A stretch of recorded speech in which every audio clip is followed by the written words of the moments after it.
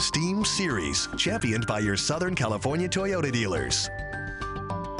In this age of robotics, this creator is king. In tonight's STEAM profile, KCAL9's Juan Fernandez shows us how one man uses math to add some assistance for people with disabilities.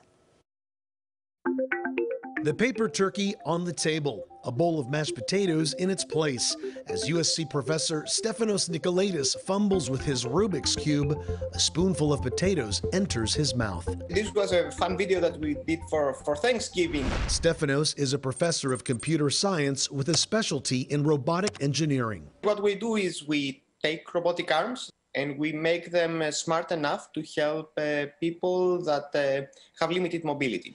Stefanos and his team primarily works on robotics designed to help people who've lost use of their arms. In his lab at USC's Vertebi School of Engineering, ingenuity is everywhere.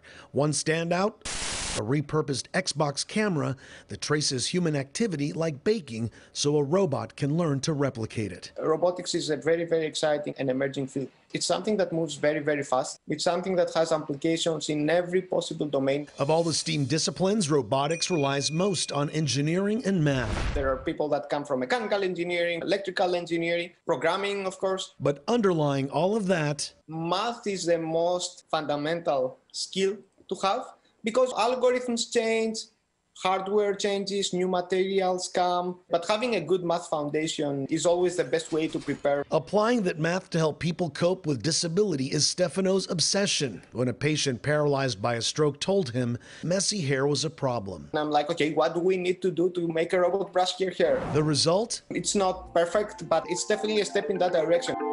Stefanos says nothing in a robotics lab is ever accomplished alone. There are many things that I would never have been able to figure out by myself, but I have had the chance to have some wonderful mentors. His advice to aspiring roboticists? Be curious about everything, be persistent, be open to new ideas. Robotics is a very, very exciting and emerging field. It's one of the best things to do to have an impact in the world. I'm Juan Fernandez, KCAL9 News. For more on these STEAM careers, simply go to KCAL9.com/STEAM.